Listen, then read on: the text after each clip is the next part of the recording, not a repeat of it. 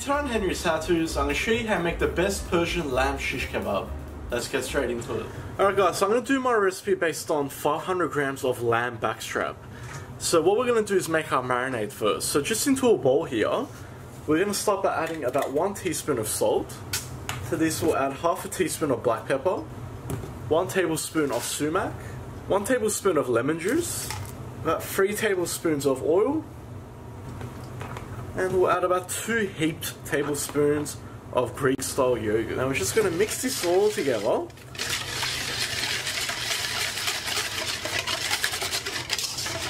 And get that well combined. Just like that. Next we're going to bring across 1 whole brown onion. And guys, we just want to coarsely dice this. Just like that. And we're going to add this straight to our marinade. Just like that. So we'll set that aside now. And I'm just going to bring across 1 piece of lamb backstrap. Now this one I've weighed at 480 grams, which is pretty much 500. So guys, we'll just cut that through there just to make it easier to work with. First thing you want to do is trim this up. So if you see there's excess fat like this, you just want to trim all that off. If you see any sinew, you want to trim that off as well, because it's not really nice to have that in your mouth. Now you can of course leave this fat on, depending on how you're cooking it. Next we're just going to chop this up into cubes like that.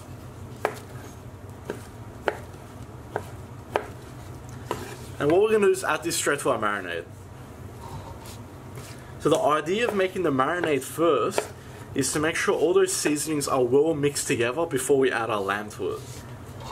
If not, you're going to get some pieces that are salty, some pieces that are peppery, some that are lemony. You'll even get some pieces that just aren't marinated at all. Because all we're going to do is mix this all together. Now at the same time, I'm squeezing it hard to tenderize it, but also to break up these onions and to get all their juices out so it gets into that meat.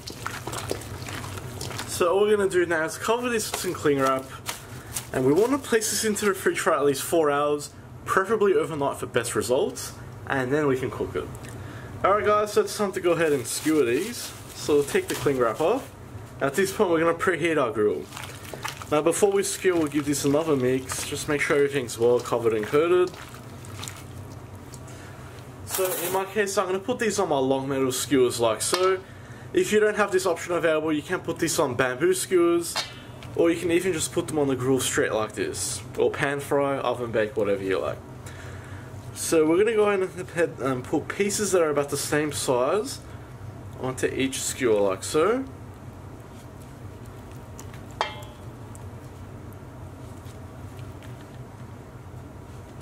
Just like that. Now once all the pieces are on, we'll just press between each piece of meat, just to leave a little bit of a gap like that. That'll just make sure even cooking. So you can also place the onions that we put in our marinade as well on our skewers.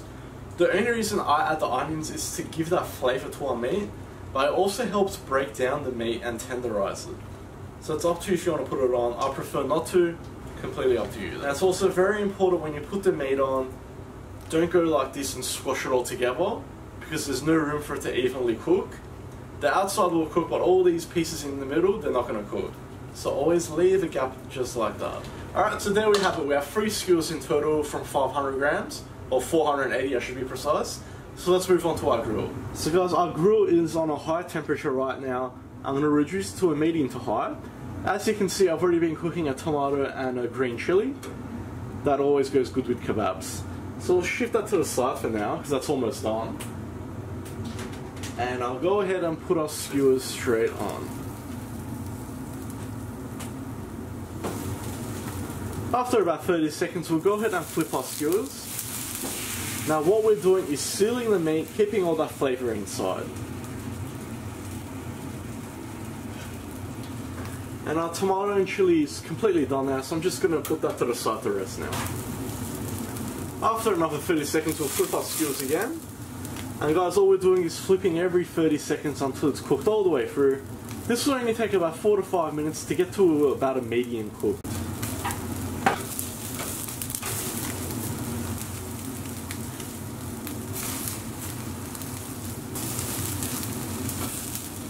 Alright guys, that's looking pretty good now. So we'll just grab one of our skewers, this one here being the biggest piece. It's nice and firm as you can tell. That's cooked to about a medium. So guys, we're going to set that aside and let's go ahead and serve. So just on our plate here, I've got some saffron rice and some mint, onion, radish and a lemon. Now we'll grab our skewer, push down from the top and from the bottom, push all the way off. Once again, push down from the top and from the bottom, push off.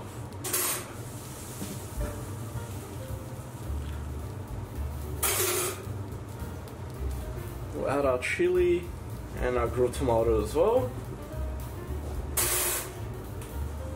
And I'm just going to add some melted butter on top of our kebabs.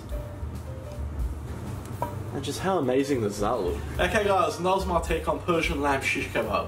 That's exactly how I serve it in my restaurant as well, so I'm not hiding any secrets. And you saw how good it looked. Here's the proof. Just melts in your mouth. So guys, I'll also point out, this recipe can also be done with mutton. Now mutton is just the older version of a lamb, but almost at half the price. Now by using the lemon juice and the yogurt, they'll actually tenderize the mutton and make it pretty tender. Trust me, you can get good results out of mutton as well. I hope you liked that guys. Please like, share and subscribe. You can also follow me on Facebook, Snapchat and Instagram. I'll see you all next time.